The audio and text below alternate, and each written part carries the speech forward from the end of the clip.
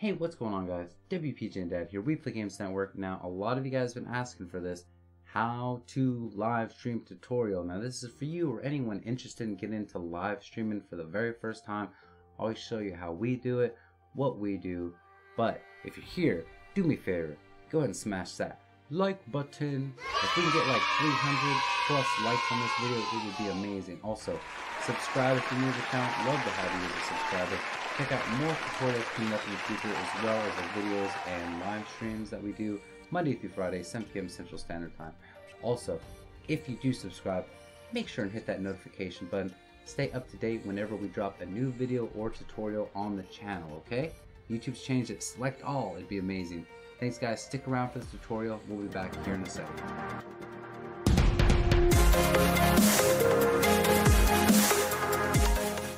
Alright guys, we're back. Now, what we use for live streaming is a program called OBS. Now, there's lots of different programs out there, such as XSplit, this, that, and the other thing, but we use OBS. It's open broadcasting software. It's really amazing, and right here's the website. I'll have a link down in the description for you, but it's obsproject.com. First things first, go to the website, guys, alright? You're going to want to download the application. Select whatever operating system it is that you guys use, whether it's Windows, Mac, or Linux. Most likely Windows, if I were to guess. Some of you guys do have Mac out there. That's step one. Go ahead and click it. Get it downloaded. Get it downloaded. We already got it. No need to download. Second thing, guys. Once you get it, it's going to look a lot like this. Now, you're not going to see any of these scenes. These are some of the scenes that we have set up. But first thing first is you guys are going to want to run the auto configuration wizard. Now, the auto configuration wizard is going to be up here in the tools section right there, auto config wizard. Go ahead and select it. It's going to pull up and it's going to say optimize for streaming, recording is secondary, or optimize for recording. I will not be streaming. Now, a lot of you guys, I say that this is a very excellent screen recorder. That's up to you. You guys, a lot of you guys use Bandicam, this, that, the other thing. But for all intents and purposes, this tutorial is about streaming, so you're going to want to click optimize for streaming. Click next. It's going to go through some information here. Basically, guys, I'm not going to run through it because we've already done this in the past a long time ago. But if you want to get up and started as quickly as possible, go ahead and run through the auto configuration wizard. Follow the steps to get a good starting setup for your computer. If you see only this main OBS, like I said, you can access the auto config through the tools drop down here. And it's going to find out, basically test your system to attempt to find the settings that your PC can handle. And that's going to include streaming, recording, resolution, bitrate, encoder, streaming provider, and more. So you can always modify those settings later, don't worry about it. Now, the second thing you want to do is set up your audio devices. Now, by default, it's going to select your default desktop audio device and microphone. You can verify this by looking down at the volume meters right here, guys. And if you see that they're active and moving, then you know it's all set up correctly. If they're not, you're gonna have to go into the settings here on the bottom side, go on over to where it says audio, and here are all your different drop downs. You're gonna want to select whatever it is desktop audio that you guys use. Go over here to your microphone, select whatever microphone. I got several options because I got several mics and several different audio sources. Once that's done, guys, you're pretty much golden. Go ahead and select OK, and now you got your audio devices pulled up. Next thing next, you guys are gonna want to add sources for video. Now this is the meat and potatoes of it, guys, here. So for example, you guys is gonna be blank here. Go ahead and add a scene. We'll go ahead and call it scene 3. Alright, because I got multiple scenes, and this will maybe be in a later tutorial, but I'm sure once you guys mess around with it for a while, you'll figure out exactly what's going on. But, so you got a scene now, right? Now you're going to need to add some sources. Now these are things like display capture, audio input, game capture, video capture, text files, or images. All sorts of stuff. Like I say, I recommend playing around with it. Have some fun. You'll figure it out. For all intents and purposes, for you guys, if you happen to be wanting to stream something that you're playing on your laptop, if it happens to be Roblox, like a lot of you guys, you're going to want to click display capture.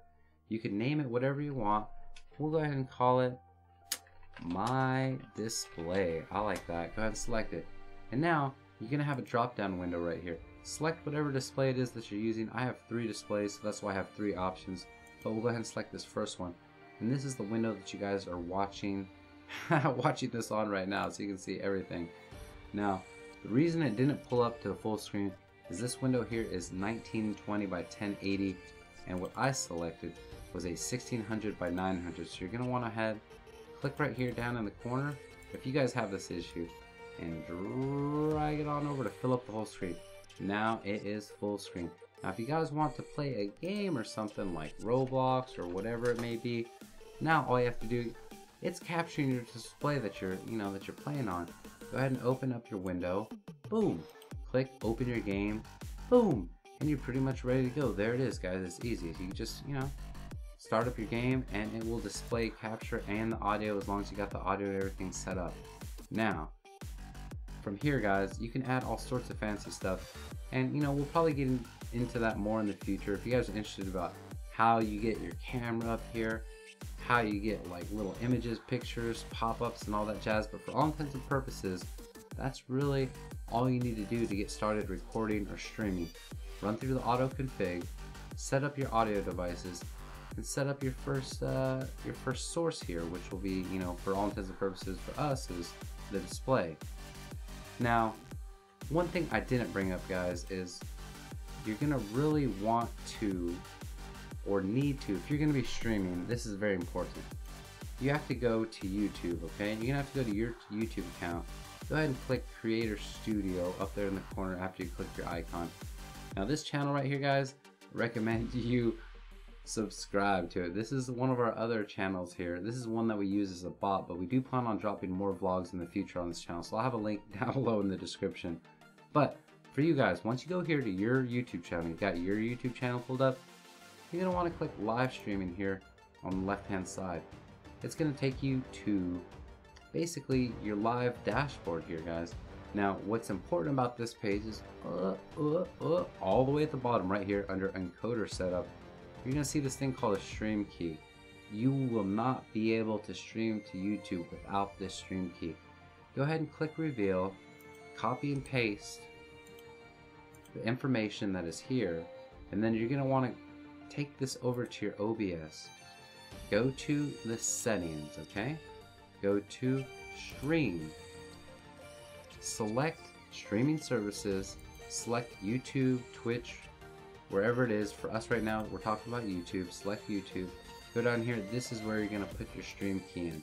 Go ahead and put it in there and boom, paste it right in there, guys. This is going to allow you to stream through your YouTube account. Now, please do not share that stream key with anybody.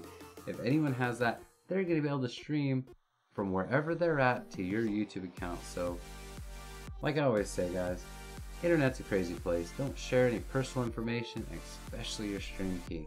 So as soon as you guys got that in there and you applied it, all you gotta do is click start streaming and you will be going live to YouTube. Like I said, we got a bunch of scenes here, guys. We got like a ton of different scenes here, and I could show you guys how to set up all of these in the future. All intents and purposes, there's really not a whole lot you guys are gonna need other than setting up that original window with your display, so it's going to capture everything, setting up your audio, and then putting your stream key in there and get rolling, man. Get those subscribers. Anyway, I hope you guys enjoyed this. If you want to see more videos like this, definitely subscribe. Please smash that like button. If we can get 200 likes on this video, that would be amazing. Anyway, guys, until next time, I'm WPGN Dad. Thank you for watching this tutorial.